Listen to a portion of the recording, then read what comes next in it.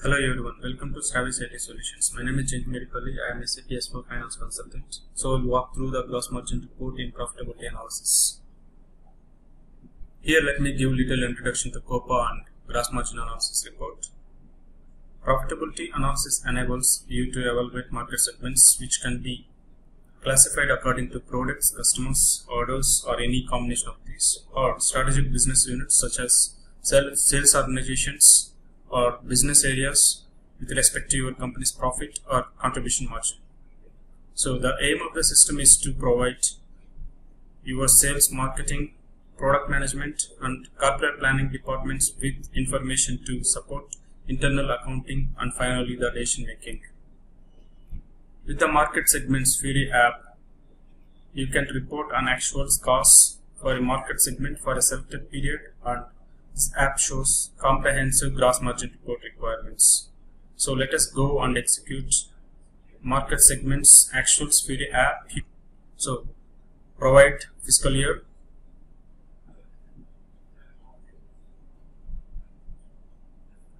select GL account hierarchy,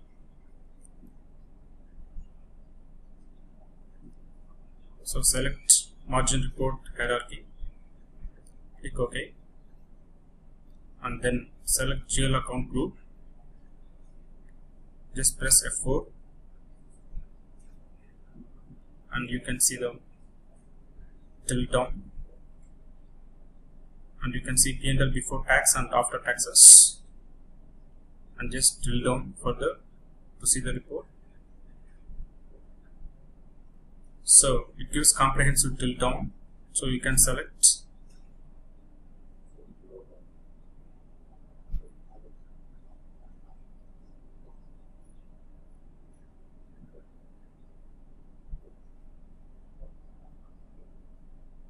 and under net sales you can see revenue and discounts and material costs,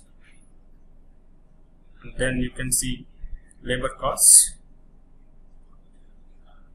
and manufacturing costs and different type of variances. So here you can also find the production variances there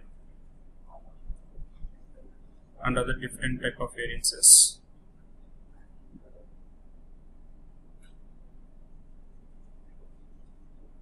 And then you can see admin overheads, marketing overheads, and non-operating income and non-operating expenses there, and taxes. Just select one of the comprehensive note, that is CM3, and click on OK. Right, and then click on Go to see the report. So now report is ready. On the right hand side you can see multiple dimensions, so you can select any one of the dimension to review the report. So now I selected product, so I can see the report by product now. So I have customer group and I have material group and I have GL accounts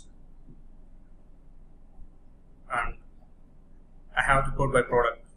So you can see multiple products there and amount in controlling area currency and quantities updated there.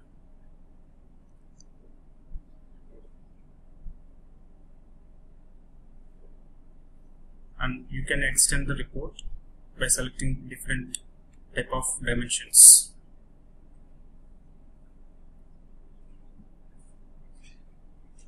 So just click on graphical display. So that's a graphical display mode. So you can view by quantity and amount in controlling currency. So let us make it bigger.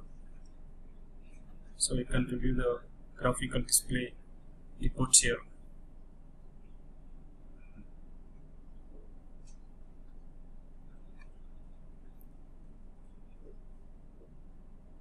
And go back to data analysis.